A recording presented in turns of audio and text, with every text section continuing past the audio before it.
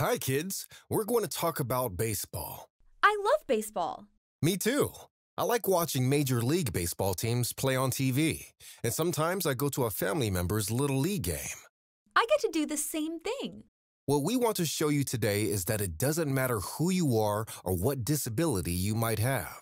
Everyone can play baseball. Really? Any disability? Yes. I'm going to take you to two different baseball games or practices. One is a fully accessible baseball field, so it's easy for people who use wheelchairs or canes to get onto the field. But first, I want you to meet the New Jersey Titans. They play in a beep baseball league. All of the guys are blind or don't have a lot of vision who are on the team. That's so cool. I want to meet them. Let me show you some of the action first. Set, ready, pitch. Okay, gang. This is the New Jersey Titans beep baseball team. They're a force to be reckoned with guys like Alfonso Harrell, Damian Gonzalez, and Zach Turner. These guys are like family, you feel what I'm saying? You have to trust the guys that you're on the field with. My favorite part has to be winning as a team. I've been playing beep baseball for 4 years. This will be my 5th year. I love the sport. I found out about it when I went visually impaired in 2016. Set, ready, ball. Nestor Gonzalez is the coach and manager of the Titans. Some of our players are totally blind, some of our players are partially blind.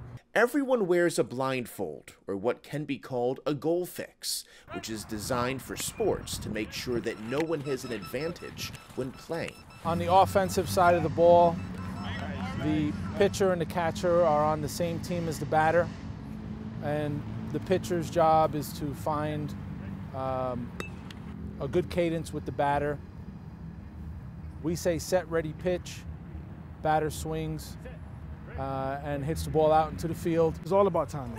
It's all about rhythm. It's all about you and that pitcher having that connection, because the cadence is a set, ready, pitch. Being that we can't see, that's all we have to go off of. So my job is to keep my swing as consistent as possible. And my pitcher's job is to get that ball where my bat is all the time. Both the pitcher and the catcher are people who have eyesight. The biggest difference, I think, is the pitcher's on your team. He's trying to find the bat, where growing up, my dad was my pitcher, and he was always trying to strike me out, right? So now he's my teammate, which is really cool. This is a Titans practice. In beep baseball, there are two bases, first and third. When the pitcher throws the beeping ball, one of the bases also makes a buzzing sound. So when the batter hits the ball, they have to quickly figure out which base is buzzing and run to it before the ball is fielded by the defense. Defensive standpoint, you have 6 players on the field. You have 2-sided spotters that are on their team. If the batter hits the ball out and they pick up the ball before he reaches the base, which is 100 feet from the plate, if they pick it up before he reaches it, it's an out. If he gets to the base before they pick the ball up and secure it, it's a run. Each player has a position or zone in the field. There are 2 spotters who have eyesight in the field that can call out what zone the ball is hit to. At that point, it's up to the players to communicate amongst themselves to track down the ball. Ball. All right. Stop break. Right here. Under me. Yep. Up. Hey. Get these at. You know, every game's competitive. Every game, the other team, you know, they're coming out to beat you, and we're coming out to beat them, and it's what I love about it. The New Jersey Titans play in tournaments all around the country, including the Beep Baseball World Series. We just finished a beep baseball practice, and I want you to meet 2 of my friends who are great players. Hey Spike, how you doing? Hey, Alfonso. I'm good. How about you? I'm good. You guys were looking great at practice today. It seems like you work really well together as a team. Man, teamwork is everything. That's how you win. Because I have to trust the guys in front of me. I have to trust the guys that are behind me.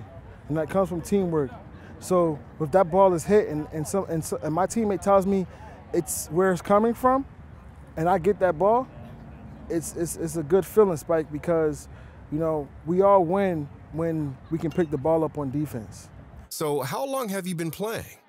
Spike, I've been playing for about 9-10 years now.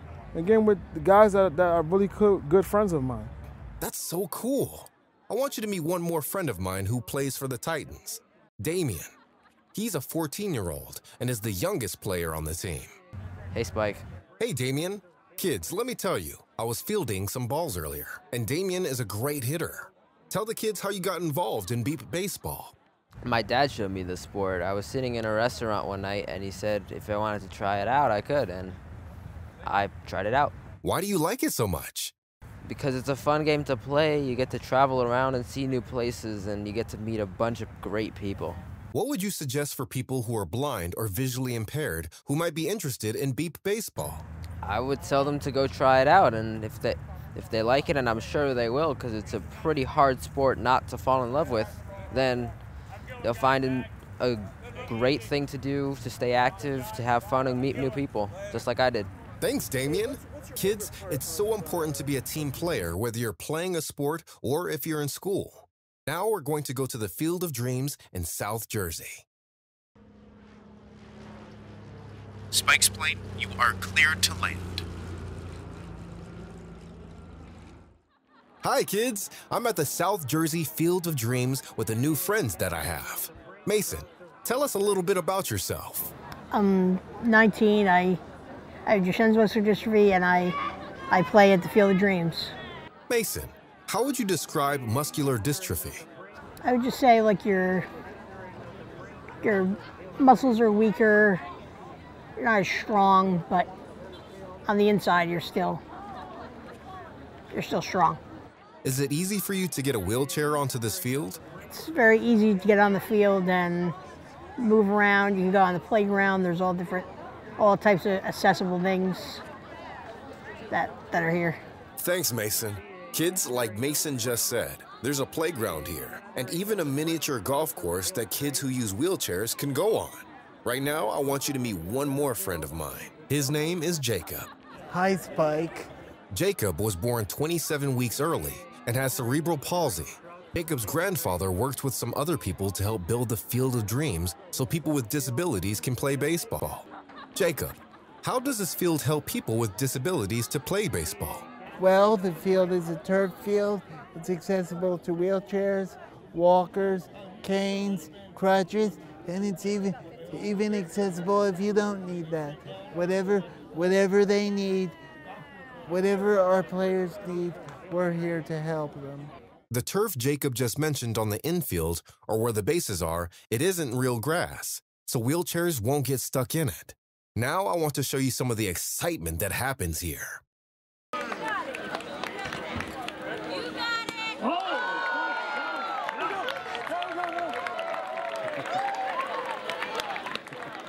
Wow, the Field of Dreams in Absecon, New Jersey is a fun place to be. Abigail Tejada and Mason Dill think so. They play baseball here. It's fun. It's just really fun. The coaches are also really nice here.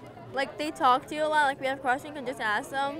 It's fun to like get out of the house, play this once a week. It's very fun. Like, there's a great bunch of people here, and it's just a great place to be.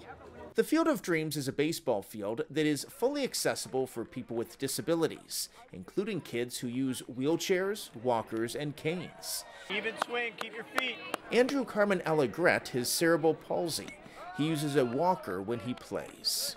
It runs smoothly, and it's not hard to get on the field. It's very easy. 300 children and adults play here, and there are about 1,000 volunteers who help out each year. Some players can bat or field by themselves, and some need the help of someone else. It doesn't matter. Everyone gets to play. And parents and guardians have a great time too. Annette Allegret is Andrew's mom. There's a ton of volunteers that help, so you're hands off now. Someone else takes over, and you get to have a little break for an hour and watch the game and enjoy it.